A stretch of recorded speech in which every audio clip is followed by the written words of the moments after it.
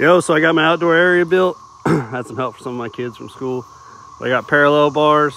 I got a 9-foot pull-up bar, 12-foot 4x4s in those, 3 foot deep. I got me a big tractor tire, and then it's right next to my shop.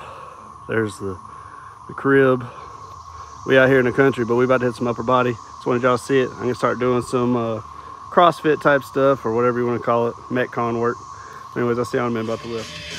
So here I am doing some max effort chin-ups for reps today. I think I went 8, 6, 6, 6, and then hit some bench. Still having some swelling in my pec tendon and my lat tendon, but trying to keeping it somewhat close, getting warmed up before I do anything wider grip. My pecs, they were pretty burnt out after this. I did 212 pounds for 3 sets of 8. And then I did a couple of wide grip sets at 192. Not super wide grip, just a little bit wider, just to work on that stretch going super slow. I filmed 1 set of each. Overall, it felt good. I hit a body weight, pretty good body weight today. I was 270.6 this morning. So overall, I'm happy with that. My diet's been going really well. Hopefully I can stay on that and I can finally break into these legit 260s. But 270 is a really good body weight for where I've been. 2 years ago, I weighed about 315. And now I'm, right at 270, so that feels good.